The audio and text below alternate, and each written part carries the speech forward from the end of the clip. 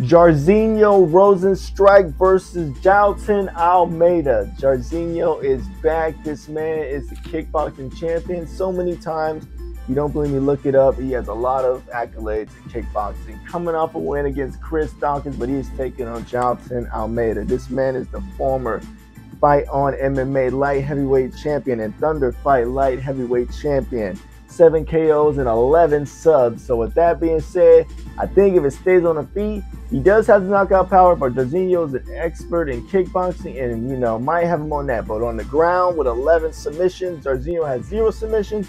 You already know where this might go. But I'm excited for this one. I don't see this one going to a decision at all. Either a KO or sub from either opponent. Excited. Let me know what you guys think.